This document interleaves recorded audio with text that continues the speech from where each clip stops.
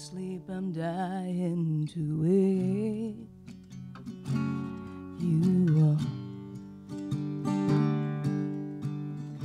Me and you and me, baby, we can't get close enough. Just takes my lips on your skin. You start to smile, I breathe you in. Whoa, stay in my eyes, you're killing me good. Baby, you ruined me for anyone else. Whisper me slow, kiss me too deep. It's too late for me. Save yourself.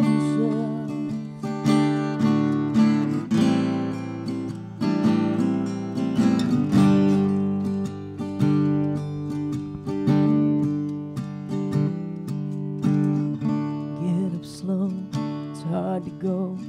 We both know that world's right outside. Coffee strong, showers on. Come on, baby, the water's fine. You draw some hearts on the glass. Reach for a towel, and I pull you back. Whoa, stay in my eyes, you're killing me good. Baby, you ruined me for anyone else. Whisper me slow, kiss me too deep. It's too late for me. Save yourself.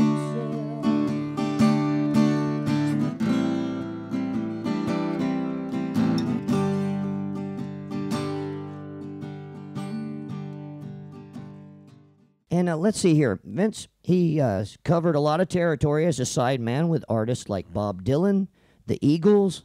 Vince has played with Bobby Womack and Roseanne Cash and Dan Fogelberg and Glenn Frey, who we mentioned earlier, Rodney Crowell, and J.D. Souther. Don't forget Jimmy Buffett.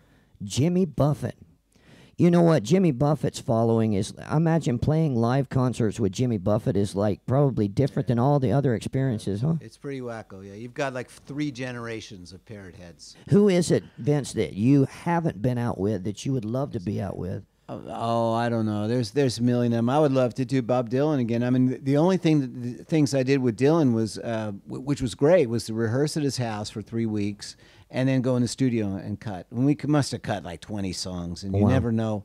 The tape is always rolling, so you never know what's being, what's going to be a song and what's not. In fact, is he easy going, or is he? He's just a trip. I'll say that. Okay. Yeah. Now, I happen to know that Bob Dylan's also doing radio, similar to Maddog and Dave. Yes, yeah. Have you heard any of that, or? Yeah, he plays some great stuff. And just, talking, man, that was, Muddy Waters playing, songs like this. Okay. So that sounds cool. Try the Danish pastry yet? No, I haven't had Danish. Coffee, I've had a coffee and a Danish. You had a coffee. Coffee. Right on. 6-time BMI Million Performance recipient, the 1996 nominee Songwriter of the Year. Bob Dylan knocked out Loaded, Eagles Hotel California tour you played on. Yeah. How many times have you played the song Hotel California? No, well, you know what? That's misleading because I was with J.D. Souther. We were opening for the Eagles, and then I would come up and play New Kid in Town. So I never played, but I would listen to, always be back there waiting for Take It to the Limit because I knew that means I was next. And sometimes I was in poor condition. Okay. And played. No, what exactly did you mean? You were drinking? I think when I was 26 years old, whatever you had, I was doing. Really? But you made it through because you look bright-eyed and bushy-tailed. You really do. Well, you gotta moderate it at some point, otherwise. Well, Vince, you got kids? No. No, married but no kids. Is that right? Mm-hmm. Well, I got married way, way, way late. I was a goofball for a little too long. Yeah. Running around and stuff, and I finally met the girl of my dreams. Been married 14 years. and she's awesome. She's great. She blonde. She can be. Nice one. Nice one. That was easy. Sitting here talking to Vince Melamed. I didn't mean that kids is about someone else. I mean that she has been blonde, she has been redhead, and she's been brunette since we've been together. So you got your dream girl. Yes. No kids. Yes. You're an accomplished, well-documented, award-winning songwriter. Yeah. And you're going to play in Christiania's Burnet Theater tonight. That's correct. I just think that's awesome.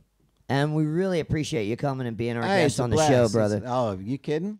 And You I love see? John Coltrane, and I wish when I was a kid that I appreciated John Coltrane because I would have gone to see him play live, and I never. Yeah. I saw Otis Redding twice. I saw Jimi Hendrix 8 times, but I never saw John No. Coltrane. Yeah. You saw Oh. Jimmy 8 times. Yep. Damn, you are old. That's right. That's right. I told him, and I saw Rudy Valley 35 times. Rudy Valley. That's old. I know, that's old. You want to talk old? That's I'm messing with you, Vince. I'm messing with you, Vince. He's got 2 beautiful dogs, which you've seen, Vince. Do you have any dogs? No, I have one cat, Baby Stinky. Baby Stinky the cat. Yeah, she's a cutie. Baby Stinky. How old is Baby Stinky? Baby Stinky is going to be 2 years old in November. Okay. You gonna have a Baby Stinky birthday party? I certainly am.